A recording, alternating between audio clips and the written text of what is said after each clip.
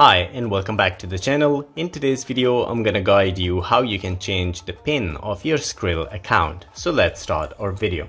First, you need to open any web browser, go to skrill.com, sign in to your account.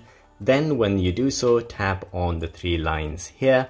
Then you need to scroll down where you will find settings. In the settings menu, you need to tap on security, and here you will find a reset PIN. All you need to do is to tap on it.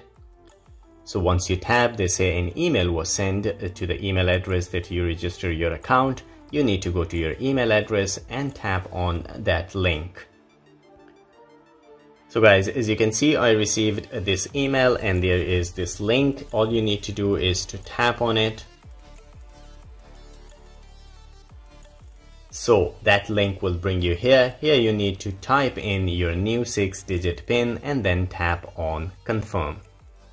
So once you enter your new PIN, all you need to do is to tap on confirm.